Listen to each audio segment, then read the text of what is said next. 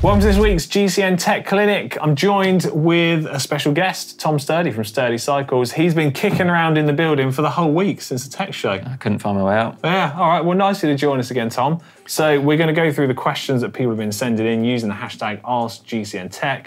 First question in, fantastic username. I'm struggling with it already. Dida Weifels 6831. That's what I'm going to go with. They say, how do pro teams bed in new disc brake pads if you need to install 20 plus bikes? Can't imagine they take them out for a 20-minute bedding in ride. Do they have another procedure? I'm going to throw it straight out there that I think a pro mechanic is just going to fit brake pads into someone's bike and go, hey, you've got new brake pads in your bike, go a little bit steady for the first ride. Yeah, I imagine so. I have seen some products that allow mechanics to sort of spin the wheel and then pull the brakes, but there's probably not much space in a truck for that. So no, I think it's pretty similar to what you would do with installing new tyres on your bike. You're just going to be mindful of it, go a bit steady for the first little bit of riding, and then it's job done. Don't think you need like a thorough bedding in process. No. Okay.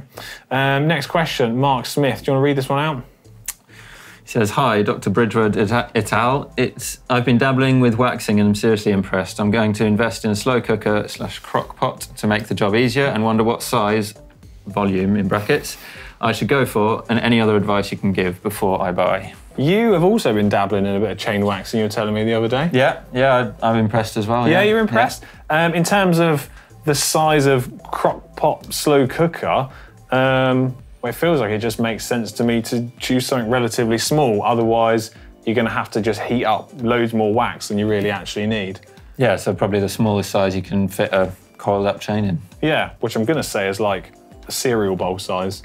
Yeah, it seems about right. Is that a universal measurement? Cereal bowl size. Yeah, all right. Marcel Hofter 9031 says, hi GCN Tech team, what is the science behind tubeless tyres having less rolling resistance than tyres with tubes? Thanks, love the show. I mean, the simple answer is just friction, isn't it, Tom?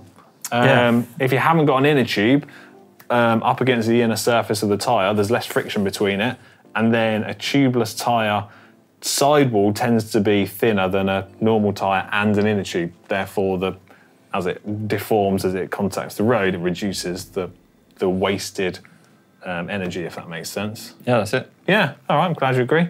Next question, what you got?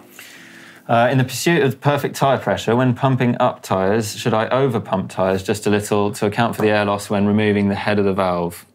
Or is the air actually just from the hose? I feel like they might have answered their own question. I think so, yeah, most of the time. Well, I suppose it would depend on the type of head you got on your pump. Some of them apply pressure, but as soon as you pull that head off the end of the valve is closed. So if there's any loss from the tyre, it's going to be very, very minimal. I got one thing to elaborate on that, because I am a bit of a bike nerd.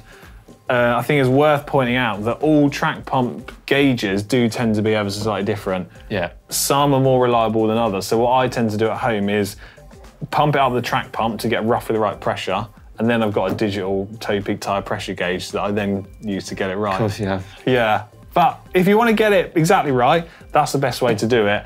But I wouldn't start trying to overestimate for account for some pressure loss. You're never going to be able to guess that. Next question in is from SW5351. They say, hi tech team, I was wondering if my bike is not aero with a round water bottle on, would it be more aero if I put it in my jersey pocket? Because I think it would act like a fairing behind my back. What are your thoughts on this? I think it's going to depend on the position on the bike, isn't it? There's been quite a lot of tests and studies done that behind the body is a good position for a water bottle, but I think it is going to depend on the position.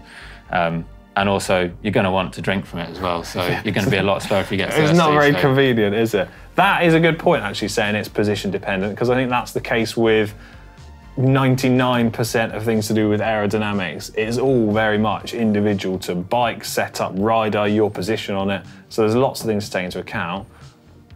On principle, I think it might be slightly faster. Yeah, I think in that pure aerodynamic sense, it's probably going to be slightly faster. Jason Len, the 8902. Do you want to read this one out? Yeah. So I find myself riding on the small ring 90% of the time, even on flat roads. What does this mean? Is it bad for my drivetrain, and would I be better off with a different gearing or a one-by setup? According to my bike specs, I have a Shimano Tiagra 50-34 compact chainring and an 11-32 10-speed cassette with 175mm cranks. If you're riding in a small chainring, 90% of the time, even when you're on the flat, it sounds like you just don't have the correct gear ratio suitable for the speeds that you're riding at, your ability, and the terrain that you're riding on. Would a one-by be more beneficial? What are your thoughts on that? Yeah, I mean, I'd say if you're spending the vast majority of time in one of the chain rings, then there's probably an argument for losing the other one. Certainly, I run a one-by setup on my bike, and that's purely why I did it. Yeah.